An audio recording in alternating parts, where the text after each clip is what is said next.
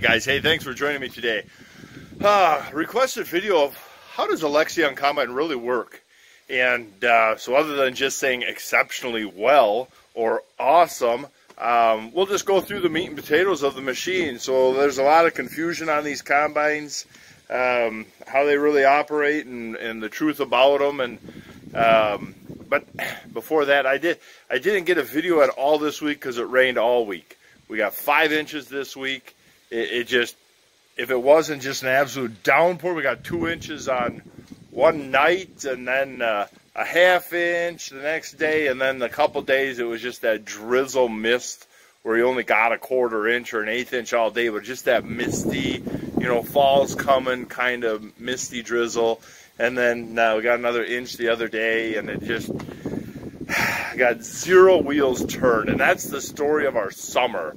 I am so far behind on anything because you can't do anything. It just rains.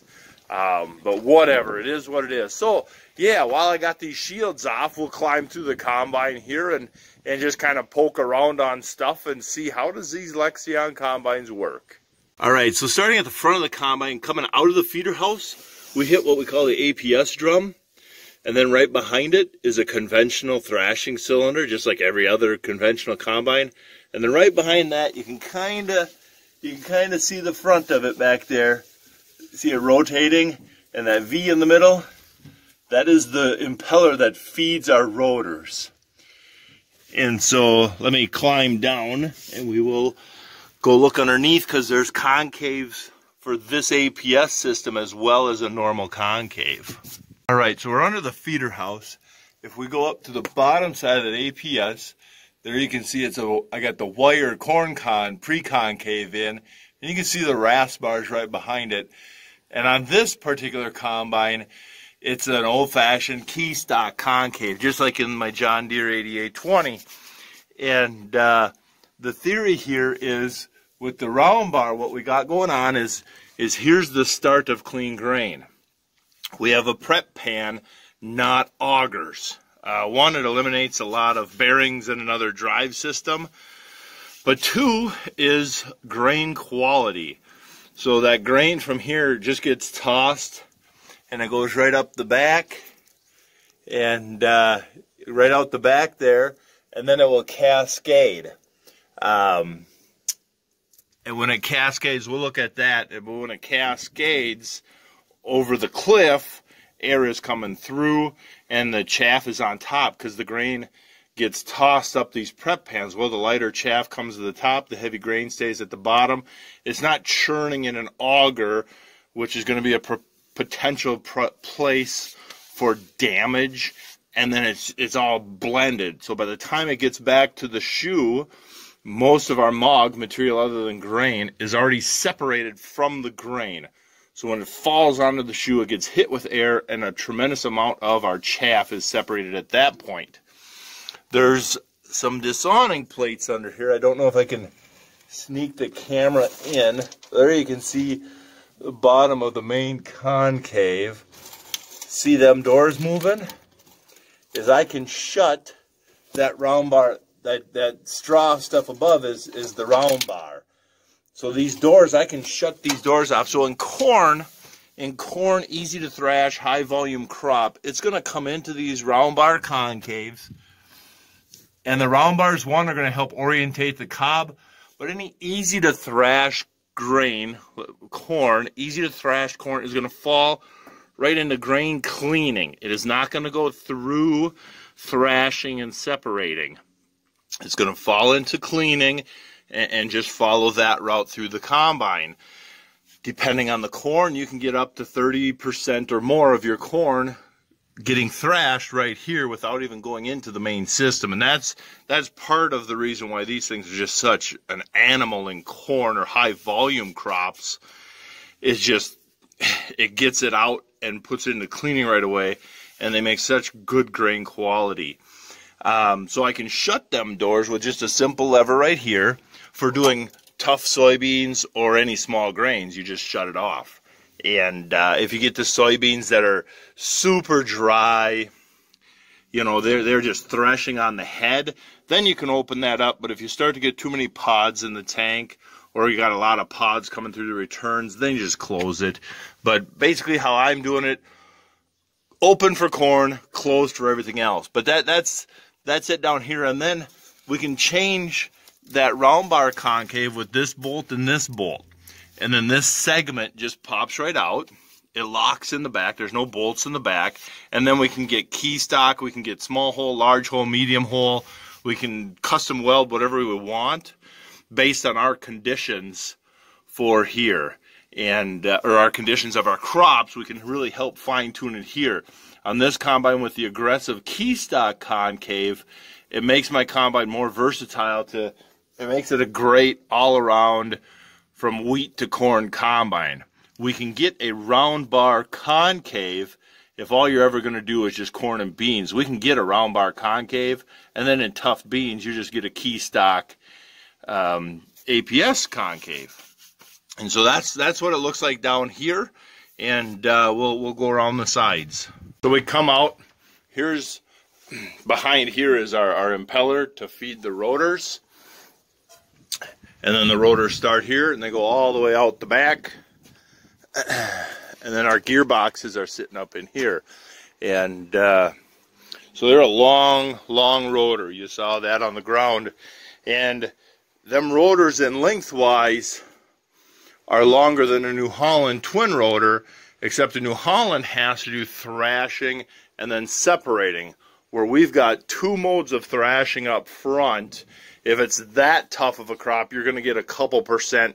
You know, you're going to have a little more work for the rotors to do. But that's kind of the grain flow of the combine. You can see the cylinder shaft is down here. Here's the impeller shaft, so it just kind of works its way up and then into the rotors and then out the back. Starting up at the engine gear case, you got your hydraulic bank to the right. As far as power out to the combine, you got the engine gear case up there. So on the furthest inside belt is that big multi-rib belt, and he's going to come on down to that pulley, to this shaft. This shaft's our primary cross shaft with our feeder house clutch, and it gets power to the other side of the combine. So from here, that's our feeder house clutch, so it can engage power to our variable speed, which then can run power forward up to the feeder house. Not that bad of a deal. It also comes off of here, runs a belt back to here, to that bigger pulley, and that runs down pulleys and belts to run our clean grain, tailings, and shoe. And so that works easy. The next belt out on the engine gear case is here for the unloading system, so it just has a hydraulic. All of this stuff is just a hydraulic engage. You can see the hydraulic cylinder right there. So it's just hydraulically engaged. So then it just comes out to here, one belt there, over, and down for our clean or our unloading system, our grain tank. The very outside belt comes down and then runs back to the chopper. The neat thing about it is when you turn on the thrashing system, the chopper turns on first and then the thrashing system. So if there's a slug of stuff happened to be in the rotor, or you did a power shutdown, you're not turning on the separating and the chopper at the same time, and while things are winding up, it's trying to chop it, so you get a slug of unchopped and not very good spread. That chopper's already up and running when the thrashing turns on, so it just immediately blows it out. And with our chopper, we got a 2-speed.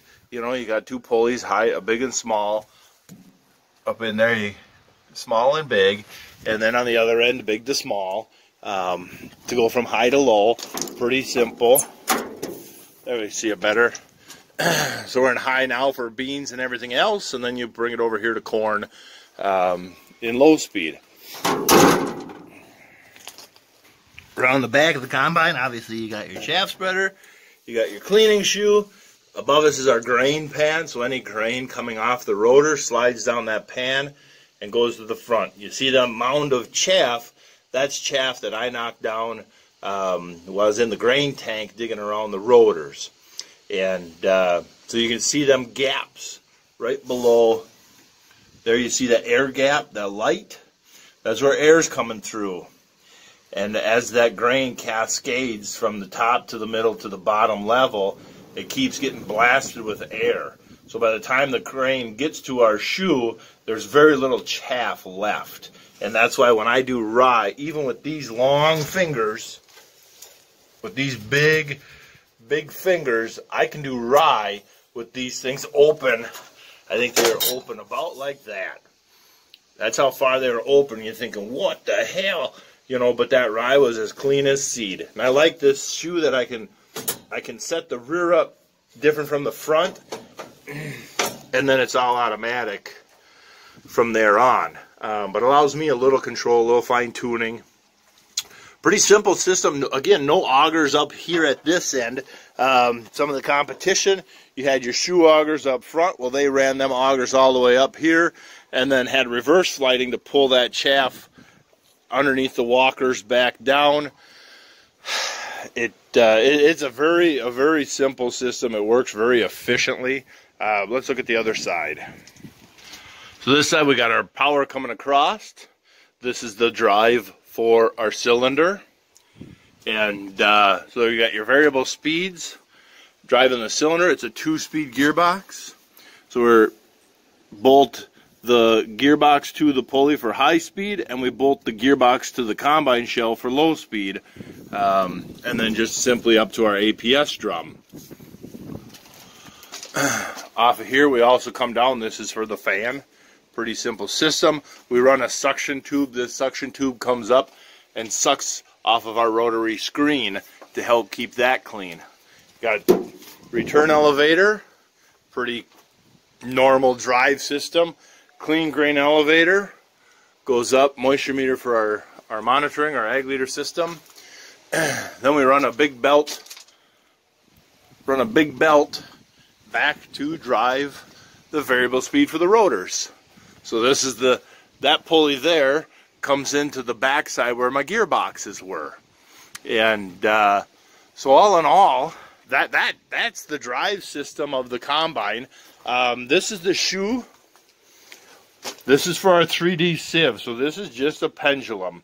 So if the combine goes on a side hill, this hydraulic cylinder moves. It's got valving inside. It moves this hydraulic cylinder, which moves this bracket forward and backward, which ultimately, instead of the shoe just going straight forward and back, the shoe starts to throw uphill as it moves forward and back.